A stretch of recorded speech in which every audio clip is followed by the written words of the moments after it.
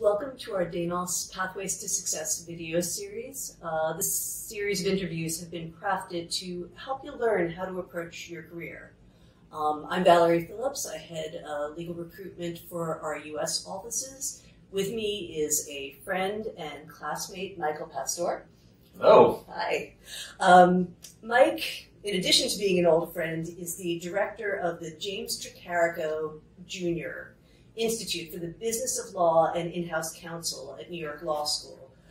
He's also an adjunct professor at New York Law School, and briefly I'm going to recite a little bit of the background of his career to contextualize the conversation we'll have today.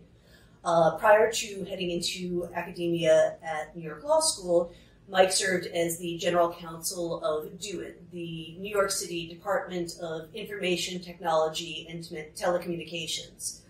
He also served as General Counsel for New York City's Cyber Command and Deputy Commissioner of Legal Affairs and Franchises for DoITT as well. Prior to that, he spent roughly a decade at the New York City Law Department as Senior Counsel for two different divisions. Thank you. It's been a while. And prior to that, Mike was in private practice as a litigation associate at Morrison & Foerster. At the very beginning of his career, following law school graduation, he served as a federal district court clerk, and so he's really worn quite a few different hats: public sector, private practice. Then various agency roles, and now academia, and I think a lot of that will inform how he shares details with us about career transitions and progressions. So I think my first question to you, Mike, today, rather than talking at the screen, is talking to you. I'd love to hear you talk about your own pathway and the degree to which you feel that you were the architect of your own fate professionally, and the degree to which you really feel that you bent to market forces in play that you couldn't have anticipated. Well, first of all, thank you so much for having me, Valerie. It's great to be here with someone I've known for many, many decades, and friends with for many decades, and excited to be talking to you and to the listeners. To take your first question, I think what I would say is my path has been a mix of me being the architect of it, but then also just having been the beneficiary of great fortune. And so for me, it's been a combination of my own efforts and fortune, less so market power. And I think the reason, or market forces, I should say. Fair enough. And I think the reason for that is after working at Morrison & Foerster for some time in big firm life, I decided to go into government work, which I recommend to all. Government work is less about sort of market forces at play and more about the initiatives of the elected officials and different levels of government that you work at. And so that pivot there from Morrison & Foerster to government work, I mean, I was the architect of that. But at each step along the way, you're fortunate if you have very good mentors and very good people, training you and sponsoring you. The word I like to use is sponsor. It's not like sponsorship on TV. It's someone who's actually actively backing your career. And I've been the beneficiary of incredible sponsors going back to the judge that I coached for in the District of Maryland. Judge Williams, who just had an immense impact on my career and was a sponsor of me from the minute I walked into chambers. And so I think, yes, I think you have to, I have pursued things along the way in terms of things that I wanted to do. And so for in my particular case, market did not play a lot. I will say though, since you raised that topic, I work at New York Law School with a number of students and a number of alums. And for them, for the alums that I speak to, market forces actually often play a huge role in terms of the timing of when they graduate, in terms of the timing of when they want to move. And obviously we are having market convulsions as it relates to the pandemic. And I think that will be hugely impactful for people's careers and for the paths that they take. Sure. Some practices of law are cyclical and episodic.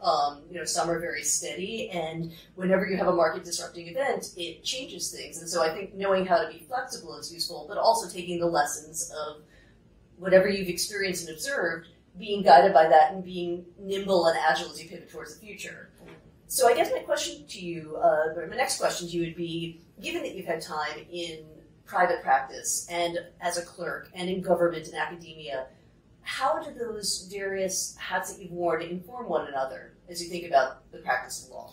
Yeah, so I mean, I feel like every position for a lawyer or for a JD, for persons working in compliance, risk management, you name it, whether you acknowledge it or not, I mean, they all operate at the interaction in a way of government and the private sector and academia, in terms of, scholars are working on all different types of issues that informs the way we approach issues from a legal perspective. They inform the way judges approach those issues from a judicial perspective. And for most people, let's say in-house, for example, I'm running an institute focused on in-house now. Almost every single in-house position will have touch points with regulation in one way or the other. What that might be, regulations that are in place, that might be regulators that are sort of actively overseeing industry, that might be, attorneys or JDs who work in government affairs positions thinking about how to mold regulations. So I think that I do suggest to people beginning their career, and I'm sure there are people listening who are either beginning or far along. Or considering a pivot. Considering a pivot, that's right. I mean, I do think that, what I'll say from my own experience is that trying new things, being open to trying new things, and gaining that experience, whatever it is, is worth it. And to start with one example, I started at Morrison & Foerster, an incredible firm that has a huge tech practice and a huge cyber practice right now. When I started at Morrison & Foerster, I was, WEPUP, and I was in litigation working on, huge cases. But I was there for, 2.5, 3 years, really feel like it was a good thing for me at that time to experience big firm life, to work on huge cases, to get trained by some exceptional attorneys. And then I knew at that time, after a couple of years, government was my calling, and I made a switch to that. And I've always sort of thought in my mind, I do want to teach as well and work with students, and that's what I'm doing now. So it's about, I can't stress enough, it's about saying yes to opportunities that come along. I do think that, we are at an age now where, multiple experiences will benefit you. I feel like it may not be the case, but I feel like traditionally, decades ago, people would get in a role, they'd stay in a role, and that's perfectly fine if people want to do that now. But I think in the environment we're now, it's good for people to try a bunch of things. Oh, yeah, and I think the market's more receptive to that. I mean, maybe I like the sound of my own voice because I'm a recruiter, but I'll tell you that I use the metaphor of 30 years in a gold watch. Now, the watch isn't gold anymore, it's a Fitbit, and 30 years in one role is just sort of anathema to people coming out of school right now. The reality is that most of the clients and businesses that I deal with really appreciate perspectives guiding you, and there's no expectation that you're going to be in one space, staying in your lane the whole time. With that in mind, I'd love it if you shared, because I expect some of our listeners don't know too much about the Institute, a little bit about its focus and its goals, because to the degree it's an unknown quantity, it'd be great if you could educate folks. Yeah, no, I'm happy to do that. So the Tricarico Institute for the Business of Law and In-House Counsel was founded at New York Law School just over a year ago, and I became the director of the Institute shortly after that.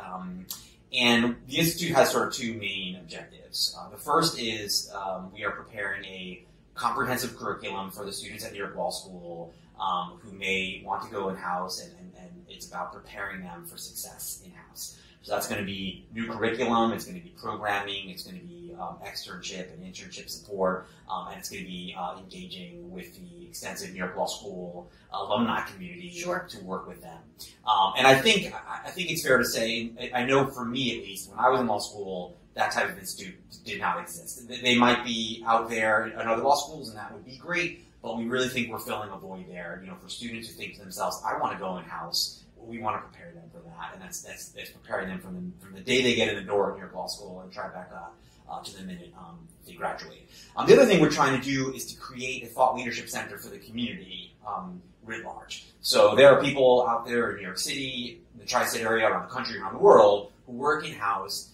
And our thesis is that they need more places to go to engage with other people in that community, to talk about ideas, to exchange best practices, to talk about what they're seeing in their practices, and so that's what we're doing. To give one example of how those things combine, last fall we hosted the first Tribeca Cybersecurity Summit It was a 2-day event at the law school with leading practitioners in cyber, both from a lawyer and a technologist perspective, coming together to talk with our audience about what they're seeing and what they're doing. You can see how that fits into the 2 objectives of the Institute. For sure. Students attended and can learn about what cybersecurity is and what it means, but we also had a number of people come, from the in-house community writ large to hear about that as well. So that's what we're doing. I never want to forget to mention that the sort of third objective of the Tricarico Institute is a focus on diversity and equity and inclusion. That's core to our mission and it's core to what we do. So yes, we are doing those first 2 things for students and for the in-house community writ large, but we have our eye on justice and equity as well. And those objectives frame our programming as well. No, I think you need to have partners moving the needle and people leading by example. So it's great to hear about that and certainly aligned with what we at Danos try to do. Briefly, you spoke about cybersecurity. I know that you mentioned it was something, it's certainly not all of what the Tricarico Institute does, but it informs some of the work, and you're informed by it having worn the hat of somebody dealing with incident response and preparation. So given that it's a growing area, something I heard recently in one of my own searches, I was speaking with a lot of attorney candidates trying to source for a role that was very security focused, and I spoke with a lot of people doing data privacy, and I feel like those 2 threads, they touch, but then they diverge in places. I'm curious what your observation is in the cybersecurity world about the interplay between security law on the one hand and data privacy on the other. Absolutely. So the touch points between those 2 fields are nearly never-ending in a way. And what I would say about them is, let me start with security. So I was the General Counsel for the New York City Cyber Command. So we were focused on securing not just the data, right, that was held by the city, but also the city systems and its networks to allow the city to function. Right? So I think from that perspective, cybersecurity has its eye on the operations of an organization. Can our organization continue to operate? Can our organization remain secure from threats? And then the lawyer's role in that is sort of like, how can I assist the CISO and the other folks working on the technology side? How can I assist them in maintaining the cybersecurity program for the organization? So it is focused a lot on the operations of the organization. Privacy has a sort of different route. In my opinion, it has a root in what I would call a rights-based focus, right, which you don't hear about a lot in cybersecurity. And so it's sort of focused on, the protection of data from a rights perspective, from what it will mean to the individual if their data is misused, stolen, and that can be misused by the organization itself or by someone who steals it. Right. And so I think those are sort of the differences. But what I will say is kind of these are sort of 2 rivers that sort of flow in and out. And to that point, I would add that, started by saying cybersecurity is about operations. So you might draw from that, well, that doesn't have a human component. But the truth of the matter is that if a cyber attack is successful, it can very frequently have a significant human impact. I'll give you an example. A hospital system, whether in COVID or not, hospital systems have cybersecurity programs, they have cybersecurity controls. And with telehealth, I'm sure all the more complicated. All the more. Yes, so there's a collection of data. So thinking about kind of keeping it private and protecting it. Storage of data. Storage of data, and all that. But there's also sort of the human element of the cybersecurity exercise. And that's actually why I think it's such an appealing career choice for those interested. I feel like people like to go to work and do something that makes them feel fulfilled and makes them feel that they're, leaving a mark, on the world. Adding value. Adding value, absolutely. And so if you are an attorney, operating in privacy, risk, compliance, cyber, all of those things sound kind of dry and technical, but have a real profound impact, or they have a profound impact if they're not done well. And so that's why I think for people wondering, would I pivot to cyber? Would I pivot to privacy? What would that look like? That might be why you want to do it. Mm-hmm.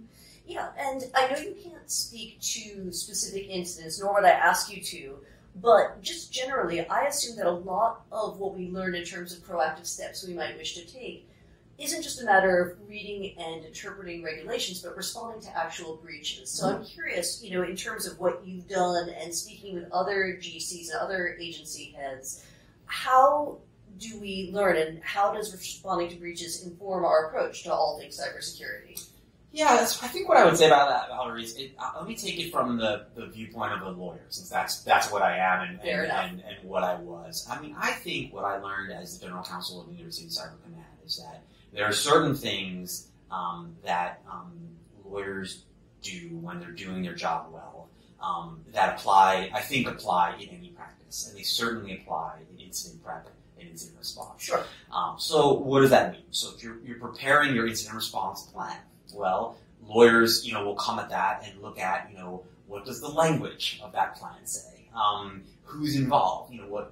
Who's responsible for what? This is something that in-house lawyers think about all the time and do well for non-cyber things, is what I'm trying to explain. And then I would say that within the confines of incidents, potential breaches, and investigations that follow, I think that, lawyers are meant to be the steady hand. They're meant to, ask questions. What do we learn in law school? Like, we are asked questions and issue spot, ask questions, and try to find out the facts, get to the bottom of things.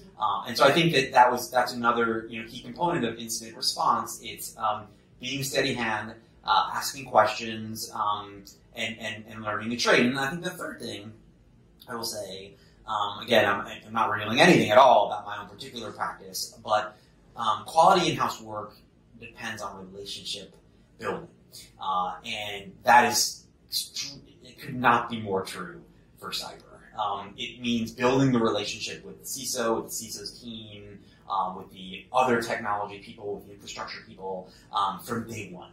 Getting to know with the engineers, I'm sure, not just the legal and the business, but also the folks who are in the guts of the devices that track and scrape information. Absolutely, and it's about building that relationship, getting on a first name basis. I mean, some of these things, they sound so cliche, but it's like in that moment, you want to get on the phone and be like, "Hi, so and so. We've spoken 10 times already. I've gotten to know you, and I've gotten to know your team and what you do. You've gotten to know me and my team. So when I have other people on the call, you recognize them. All of that human relationship building is fundamental. And why is it fundamental in cyber, as it is in, for many in-house things, is that cyber involves stress. Sure. Not just human stress on the organization, stress on the team. The relationships are the sort of fabric that withstand those stress points. And if they're not there, there's a rupture, and you're not going to be where you want to be. Right. No, I think it's something that I don't remember law school speaking to enough. Not to fault my or your law school. I don't think we had that framework or that lens through which to look at things X number of decades ago. But the reality is that it's not just issue spotting, it's being able to apply it. I mean, I guess if I were to analogize to physical security, I've seen a lot of people talking in the last week as I doom scroll through Twitter about responding to one guy with a shoot bomb once. And the problem is that sometimes you prepare for a response to a threat you've seen, but you don't know how to respond to the next threat that's coming. So if you look at it, I mean, maybe there are only so many ways to breach data systems, but you have to think, what will a creative hacker do the next time? What should I be ready for that I don't know what it looks like? Fair enough? Mm-hmm. And working with people who know more about the guts of computers, know more about the guts of systems and processes than you do as a lawyer, you're able to put that together and have a plan that will make it less likely that any organization or institution you're responsible for will fall prey to some sort of threat or attack. Fair? Absolutely. I mean, I think for me, that comes down to the notion of being nimble as an attorney in the same way that technologists are nimble. I speak with colleagues frequently about this notion of sort of continuous improvement. What are you doing to better your practice? And I speak to the students at the Tricarico Institute about this all the time, and because they're in law school, it's about what are they doing to improve through law school and then after. And I think that one thing that comes to my mind there, just by way of specific example, as it relates to sort of thinking through the prior incidents and how that might inform, are what we call in the cyber world the tabletop exercise. So the tabletop exercise is something that I'm very fond of. It's about bringing people literally together around a table, remotely if it needs to be, or not, around the table, and you bring people around the table and you put them through an exercise about, a hypothetical exercise which really resonates in the real world. And I think those exercises are superb at identifying, ways in which, you maybe need to adjust and you need to advance, for future attacks. And we'll go back to your question, though, Valerie, about how physical attacks, might inform a cyber, practice. I mean, one of the things that I think is not well known is that physical security and cybersecurity are related, highly related. And so there is that component too, meaning like how are our data centers, how is our data physically secure? Who has physical access to the data center? Right. What about a guy or a gal with an electromagnet as opposed to somebody hacking in through a computer? Absolutely, that's the real thing. Although a lot of, cyber attacks don't involve physical access, but it's certainly a component of it. But I do think that cyber professionals, and by that I mean the technical professionals, not the lawyers, absolutely study and keep their eye on things. And I would also say that there's also, there are government actors here. There's CISA at the federal level and others. They are, I think, constantly looking at what attacks look like. And one of the things that I'm a big supporter of, I was when I was in government, I am now in academia, is sort of extensive and solid engagement between, the government authorities and the public sector and the private sector to sort of all work together in tandem. Yeah, well, one thing I always say is the only constant is change. There's shifting regulatory terrain, and that could be at the global level, dealing with information that transmits between one continent and another, the federal, the state, and the local. And with midterms not too far off on the horizon, I'm curious, how that informs the way you educate, the questions the students are asking, or the issues that they need to address as they mature into fully equipped private practitioners. I think what I would say about that is, it's hard to say that this is the most volatile time ever. You never know what things were like in 1961 or some other year. But it certainly feels that way, and I think that when I speak to students about that, that comes down to preparation and the things that they're doing to be ready for the next generation threats and the next generation issues. I will say, to go back to a point I made about what I think of as an important key to in-house practice is, I mentioned steadiness as a concept that I think that, lawyers need to demonstrate. That's going to be true no matter what. No matter what, volatility, comes around the corner. I mean, I can tell you this. If you're an in-house counsel in January this year, how many of them were thinking, well, what if there's an invasion of Ukraine? Sort of how could that impact the world, and how could that impact my practice? 1 out of 1,000, maybe 0 out of 1,000. But that they've been through crises before, that they know to be steady, that they know to be rigorous in their legal approach, in their counsel. And one of the great things about being an in-house counsel is that there's a real classical element to it, that I think goes back centuries. Just in terms of, whether it's a monarch, back 500 years or whoever it is, the notion of sort of what does my counsel have to say about, and how can they help me, is something that has a real classical component. And I think good counseling, maybe would have looked somewhat the same then, right? Sure. Getting to know the client, getting to know the client's objectives, needs, concerns, and knowing the regulatory landscape, whatever that would have looked like, 500 years ago. So I think that's pretty much the same. Yeah, it is interesting how that works. Speaking to my own experience, I was a litigator before becoming a recruiter, and the baptism by fire that I had, because I was at the New York City Law Department. I remember having coffee with you before you joined the law department, because I had left for private practice before going into talent acquisition, and our baptism by fire was September 11th. My second day of work, the world exploded, and I could not have envisioned the fact that I would be working on declaratory judgment action for the lawsuit for family members of victims of trade center disaster to obtain death certificates where bodies hadn't been identified. Could not have prepared for that in law school. Nothing I did prepared me for that per se. The city of New York, for whom I worked at the time, was guided by 2 areas of law. One was emergency management, guided by Oklahoma City, because the folks in the dealing with the Marissa building bombing had to react. And then in addition, we had maritime law for bodies lost at sea.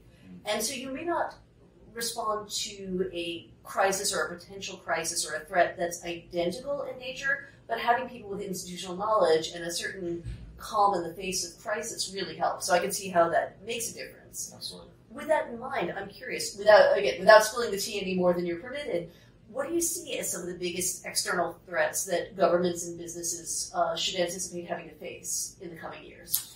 So I would definitely start with cyber there. I think that not to say that it's necessarily new, but I think that there is this sense that you need every organization, and I think that's true even for small ones, needs to have a cybersecurity program to deal with the threats that are out there. And I think one of the issues with the threats from cybersecurity is that the threat actors can have so many different profiles, and so you're going to want to be thinking about that. I guess I would also say I don't know if I would call this a threat, but I do spend a good deal of time thinking about the intersection of the proliferation of work from home and workforces being apart, for better or for worse. I'm not making a normative judgment here.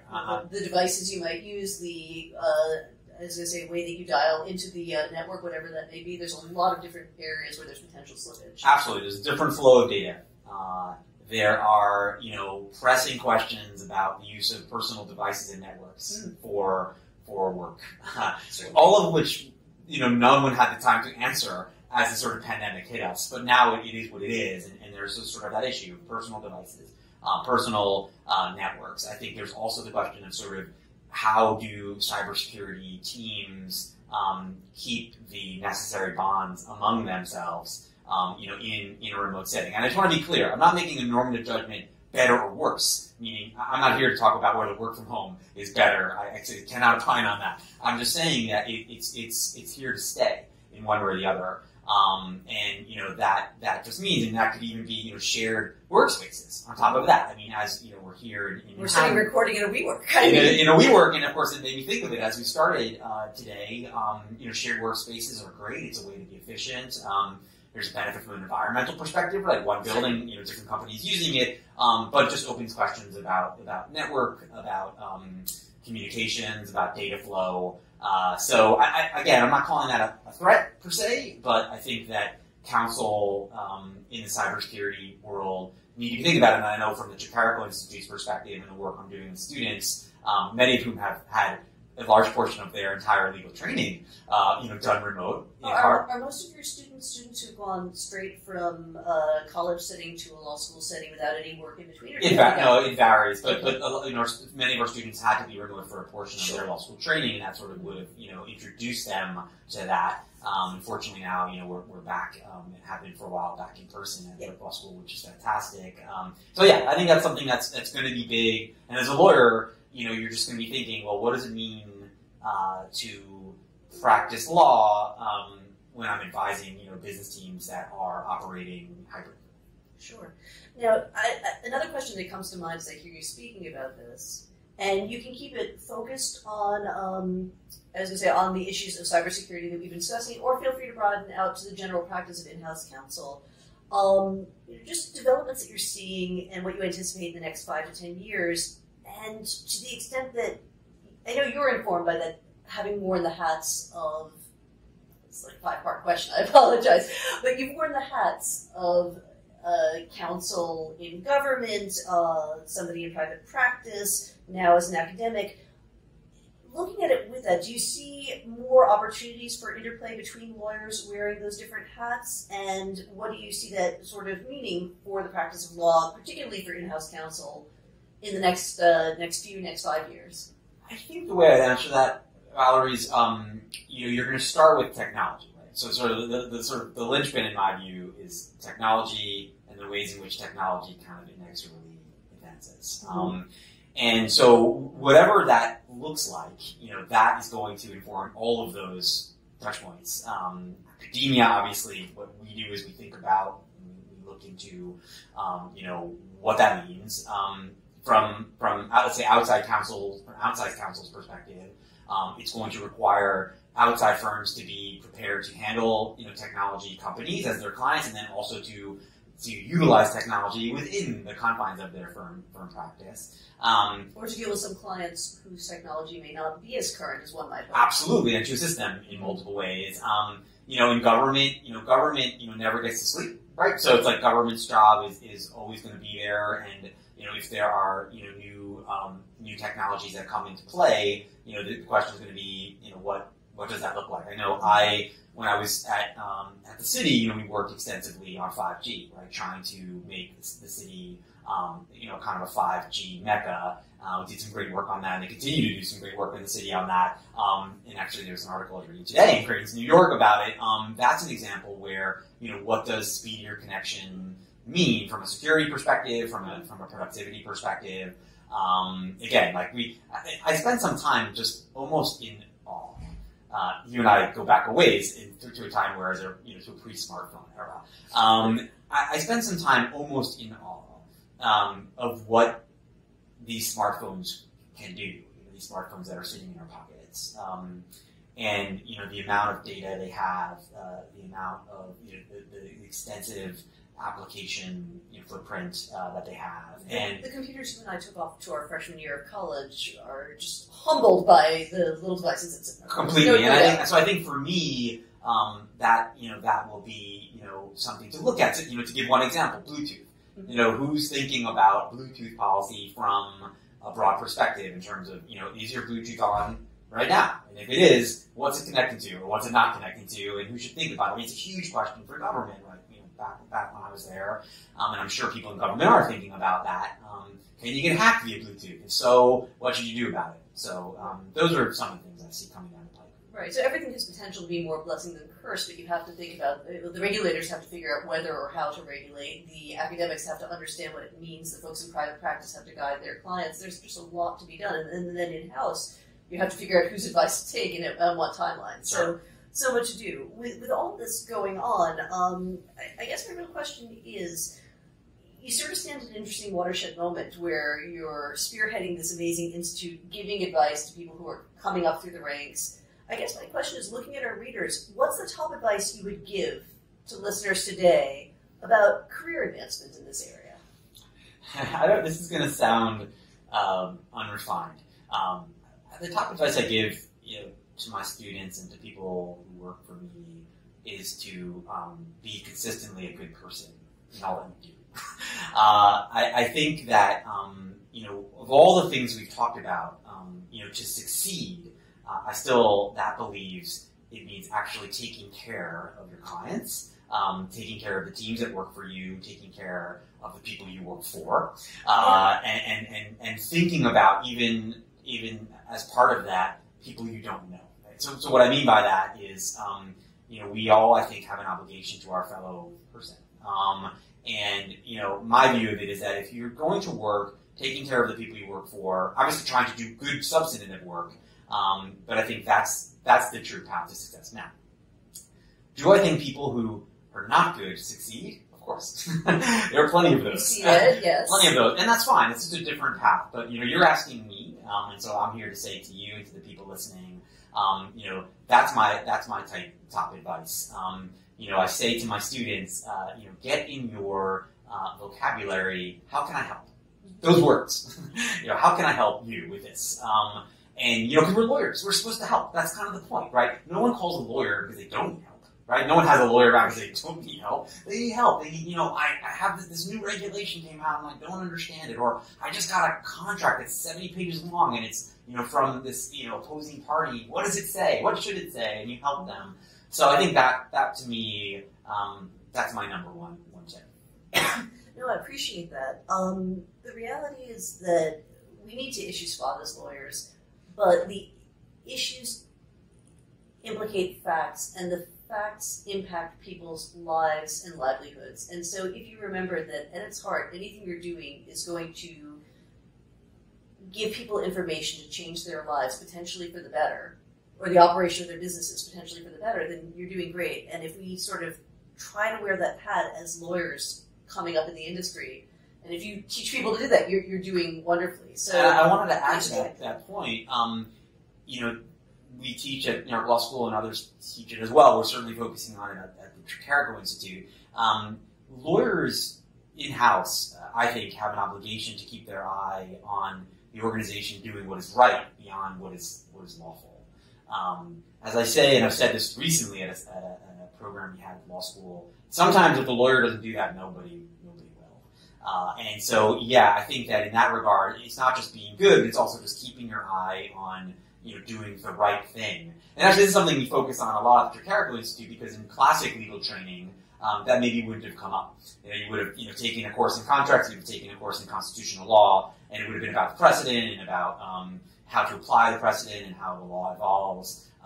And so in classic legal training, it maybe wouldn't have come up, are you doing the right thing? Whereas I think that, in-house lawyers absolutely need to be thinking about that. And I would add, ESG is another very important topic that has touch points with the legal tower. And that, of course, is all about doing the right thing and rectifying, prior embedded injustice.